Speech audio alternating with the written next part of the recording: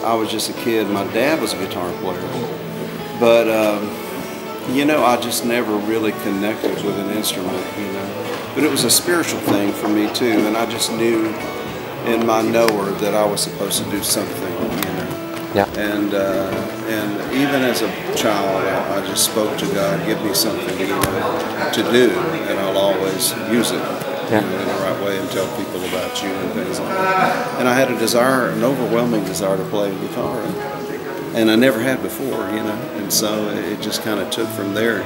6 months later, I was playing solo in my church, and I kept playing and practicing, and then I started playing rhythm guitar in my church, and we had. Obviously, it was the center of our lives, our church, because I was from a sort of depressed area in Jacksonville, Florida, close to the shipyards, and so that was the center of our lives.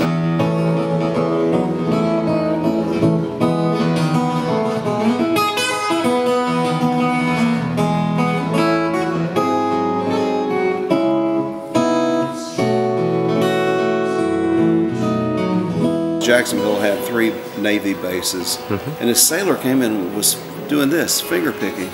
Yeah. And so I watched him. He played my dad's guitar after church, you know, and it was on a Sunday night. I'll never forget. And I ran to my mother, can we have him over, you know, for a meal?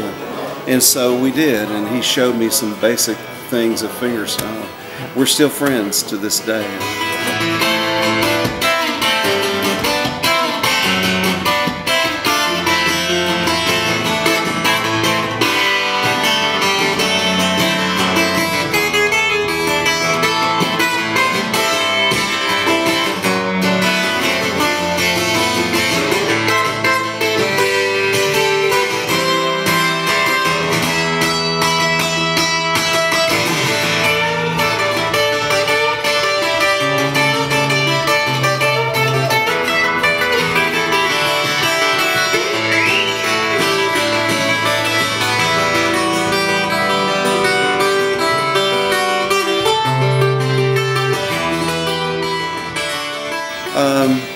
Well, there were 3 guys growing up, and my dad had all their records, Les Paul, Chet Atkins, and Merle Travis, those 3.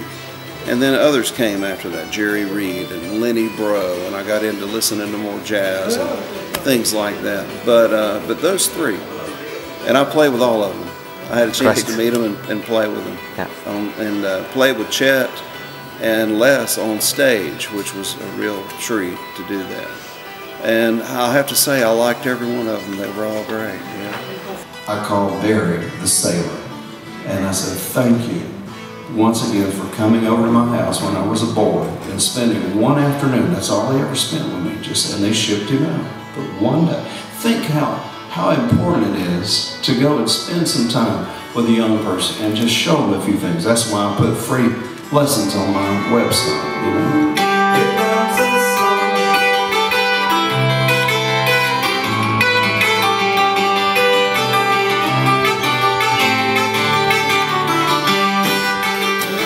Well, I really enjoy being in front of a crowd like this tonight, in front of guitar players, and I had done that for many years. My wife of 43 years, she said, I thought you retired from all that. I said, well, I did too, but I missed it so much, you know.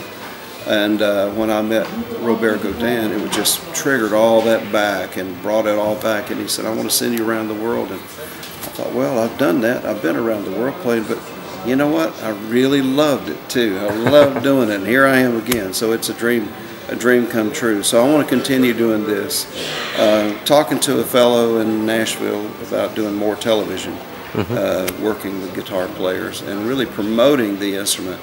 And I really want to promote live music, people playing and getting involved with music, and people investing in music. That's why I'm here tonight, to invest in their gifts and see the value in the gift of music.